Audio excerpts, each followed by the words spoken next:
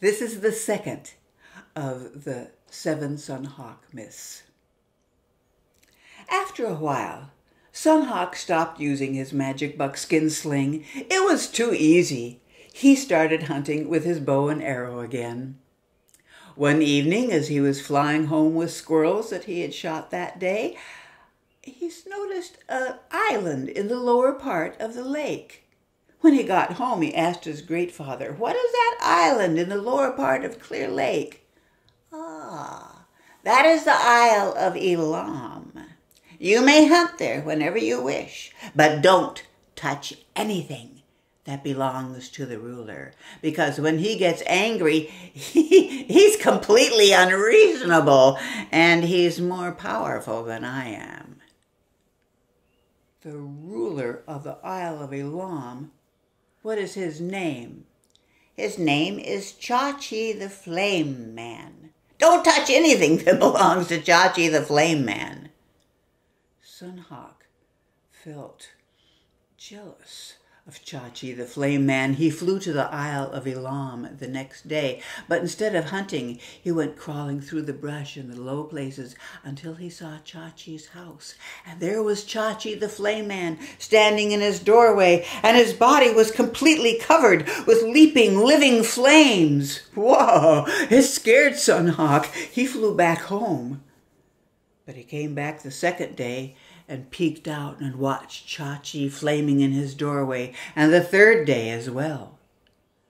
On the fourth day, there was no Churchill flaming in his doorway. So Sun Hawk knew Churchill the Flame Man was not at home, and he boldly walked up to Churchill's front door. There were 2 rattlesnakes there, guarding the door. Sun Hawk drew out his invisible sword and killed those rattlesnakes.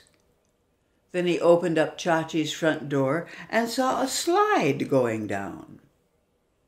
I will tell you why there was a slide. Churchill the Flame Man did not like unwanted visitors, so he kept a slide with a dragon, Mutatibal, at the bottom of the slide, and when an unwanted visitor would come, they'd have to slide down the slide. Mutatibal would open up his great mouth. The unwanted visitor would slide right in and get eaten up. Now, Sun Hawk didn't know this, but he didn't trust Churchill the Flame Man. So Sun Hawk got a great boulder, a huge rock, rolled it down the slide. Mutatibal the dragon heard the boulder rolling down. He thought it was an unwanted visitor and opened up his great mouth. The boulder rolled into his mouth and got stuck in Mutatibal's throat. Mutatibal was kicking and thrashing, trying to dislodge the boulder from his throat. He kicked and thrashed so hard that the whole earth shook. Churchill the Flame Man was hunting, and he felt the earth tremble beneath his feet. He said, "Somewhere a great person is dying."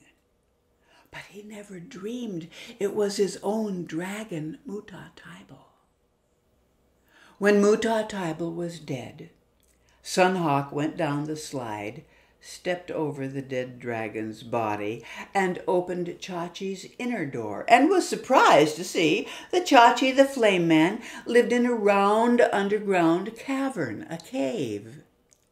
He found Churchill's money bags filled with beads, the shapes of all the plants and the animals that grow on the earth, made beautiful colors from the fire. Sun Hawk plucked a long golden hair from his head, and he strung all of Churchill's money beads on his hair to make himself a necklace. Then he filled the empty money bags with ashes from the fire, and then he left Churchill's house. But on the way home, he started to feel guilty. So he made the money bead necklace small. And then he made it invisible. And then he decided to go hunting for squirrels so that he could say he'd been hunting squirrels all day. That night, While he was roasting squirrels for dinner, Coyote looked at him. Coyote knew. "How many money beads do you have around your neck, Sun Hawk?" But Sun Hawk just kept on roasting squirrels and pretended he didn't hear.